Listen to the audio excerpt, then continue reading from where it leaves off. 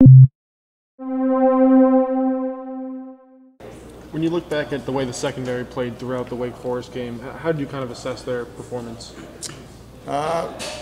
We had a mistake, in technique with Witt. It was just a mistake in technique, which is going to happen when you put them out there on the island a lot. The other plays were just fundamental stuff. It wasn't like they busted mentally, mental assignments. It was just what we call missed technique. They didn't do the proper technique, and then they started cleaning it up in the second half. When corners kind of play soft or press, how much of that is play-by-play? How much of it is the feel of the game? It's usually by what the offense is telling you and what they're giving you is how you play your secondary.